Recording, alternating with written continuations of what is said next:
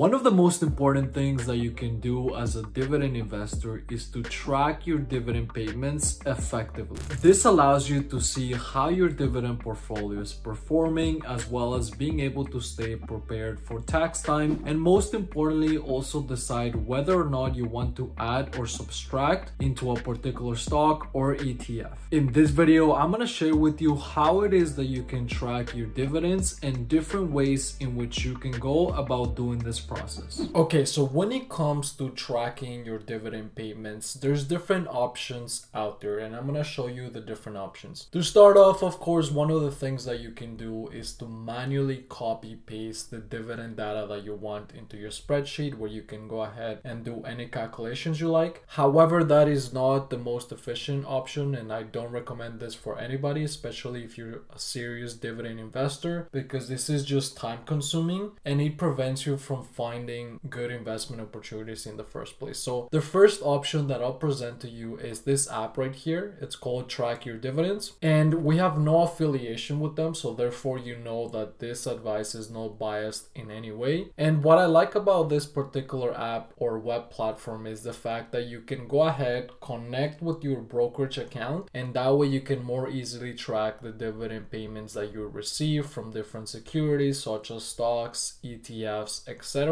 So this makes it easy because that way you can easily keep track of that automatically and you don't have to be worried about getting the data. And then from there, the cool thing is that there's also some like different analytics and dashboards that are presented to you so that you can keep a close eye on your dividend portfolio, which is also helpful. So that way you know what is going on and you can make adjustments. The one downside that this does have is the fact that it does have a cost. So there's a free option, but that free option only allows you to connect to one account and has like these limitations that you can see right here. The premium version is much better and it is the one that I recommend. However, it's completely up to you how you want to do it. And the other downside is the fact that like any web platform, you don't have that aspect of customization. What I mean by that is that you have to work with what the platform provides to you. You cannot set up custom dashboards, you cannot set up custom tax calculations, you cannot set up custom visualizations. You have to work with what the platform will provide for you. So if you want an option that is more flexible, allows you to analyze stocks and ETFs with more data than just dividends, and provides you with that customization of being able to create the dashboards, the charts, get the data that you want for you, then the next option is going to be the perfect one for you. The other option that you can use is obviously to use a spreadsheet like I mentioned before. However, the spreadsheet has something special, and that is the fact that it can automatically retrieve almost all the data that you want in terms of dividend stocks and also ETFs, and also some fundamentals as well. So you could use this solution if you're trying to do any type of fundamental or dividend analysis. Now, before I jump into this option, I just want to say there's other dividend platforms out there that you can check out. I just share the one that I think is the best for the dividend tracker use case. So now that I said that and that is out of the way, let's get into how the spreadsheet works. So as you can see, the way that this spreadsheet works, and again, the cool thing about this is that you can customize it to be whatever it is that you want, to include any charts, have the data be displayed in any way you like. So it's super flexible, and that is one of the best things about this method. So in this case, what we have is the account. So in this case, let's say you have different investment accounts that you use, and then here we have the different tickers that you've invested in. Here are the number of shares that you own, the cost per share. This is all this information you would have to enter on your own. The cool thing is that this information is very easy to get from your broker, so that way you could just input it. And now here's where it starts to get more interesting. For example, the last price, this is the current live price of this particular stocks that you can see right here. And the way that is retrieved is using Y-Sheets formula. So Y-Sheets is an add-on for Excel and Google Sheets. So this method works for Google Sheets and Excel, whatever you prefer. And basically what it's doing, as you can see right here on the formula, it's getting the symbols, and then the parameters that it's getting is a price. So if I minimize this, you can see that it's getting all the symbols right here, and then it's getting the price for all of them. So you just do that, and then as you can see, you will get all of these results. Here we have the total cost. This is just a simple formula where you multiply the number of shares times the average cost per share. And then from here, you can start to do some interesting stuff like the total value,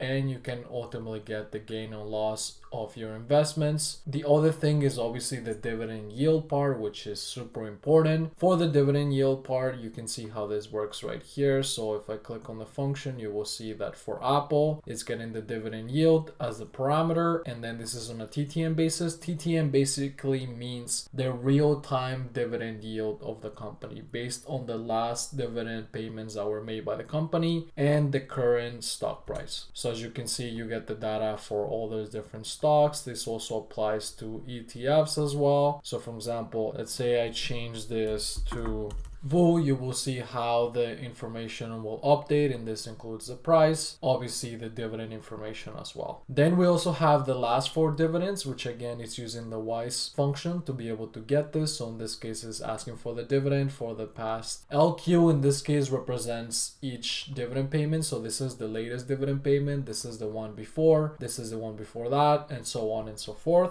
So it's just taking the sum of this, and that represents this. And then we have the annual income. So assuming that you got those dividend payments in a year and you hold this many shares, this indicates that you would get this annual income from your dividend securities. Then, like I mentioned before, you can also get additional information. So in this case, we decided to include the PE ratio and the EPS of this particular companies. As you can see, this is an ETF, so obviously this doesn't apply. That's why that happens, and same with the PE. However, you can include any different metrics that you like, and if you want to see what data is available, this is the cool thing. So if you go into Y sheets, you can go into any of the functions that are available. So for example, the WISE function, and then you can click on available data, and what's going to happen is that here you will be able to see all the data that is available for each function that we have. So for example, income statement, you can see these are the parameters. Key metrics, you can see these are the parameters, and then on this page you can see exactly how the function works, as well as some examples of how you can use the function. One really important thing is to be able to keep track of the live data and to refresh it whenever that you want. The best way to do that is to click this button right here, which what it will do is refresh all the live data. So that means, for example, the price that constantly changes. So here you will see this whole column refresh with the latest price data. Same with the dividend yield, and also if there's any changes in the recent dividend payments, you will be able to see those changes here and track them. So that will always help you to make sure that you have the latest data on your spreadsheet. Something that you can do, which is quite helpful and I've already mentioned, is to include a graph of the information. So for example, I'm just gonna pick some random data and then we'll see what kind of graph is generated. But here, let's say we pick this. So we're gonna go on insert, we're gonna go to chart, and then what's gonna happen is that automatically you will be able to see a chart that's generated. Now this may not be the perfect chart that you're wanting to create in order to analyze your dividend portfolio, but you can see this is an example. And once again, you can go on the Y sheets add-on, refresh the data, and that way you will be sure to have the latest data also on any charts that you create. The last thing that I want to share with you with this dividend tracker is that you can also create a dividend screener. What I mean by that is that let's say that you want to screen companies based on the dividend yield and the last 4 dividends, as well as the EPS and PE ratio. So we're just going to copy this data right here.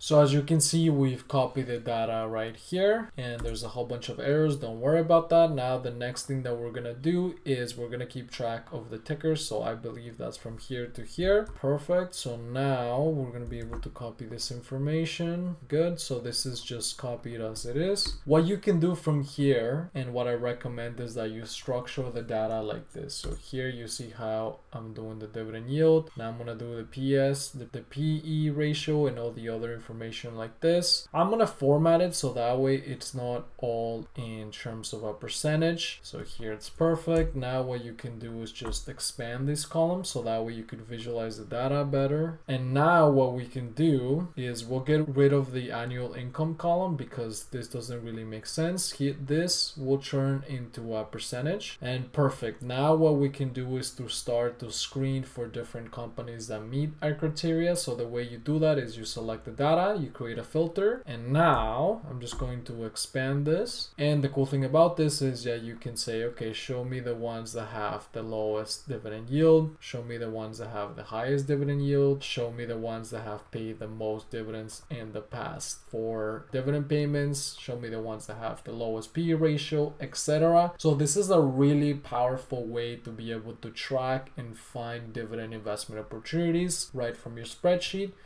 And then the last thing, which is very common sense, is that you can continue to add more information to the spreadsheet. So let's say here we have another company. What you can go ahead and do is you can just simply change the spreadsheet formula like this. So now this also covers the extra company, and here we go. So there you go. This is the way to keep track of your dividend payments on Excel as well as on a web platform. Now you know how to track your dividend payments effectively, so be sure to use this information well, so that way you can keep track of your dividend investments, your gains and your losses, and stay on track to achieve your financial goals. If you've enjoyed this video, make sure to subscribe and turn on the notifications on, so that way you get notified every time we release a new video like this that's gonna allow you to take your investing game to the next level. I'll see you in the next one.